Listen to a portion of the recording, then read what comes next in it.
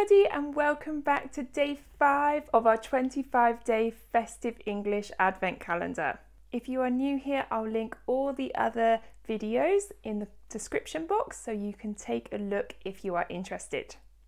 Yesterday we looked at ways to talk about the weather, especially in winter. However, today we're going to be looking at a phrasal verb which has the word snow in it, but in fact does not relate to snow.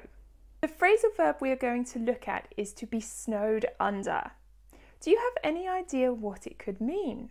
This phrasal verb can be used at any time of the year, and it basically means that you are overwhelmed with a large amount of something. It is often used with the topic of work.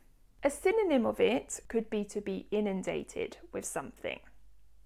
Let's take a look at an example sentence so you can see how it can be used. Jack has been snowed under with work recently. This means that Jack has had so much work to do and he is feeling swamped. It's too much for him.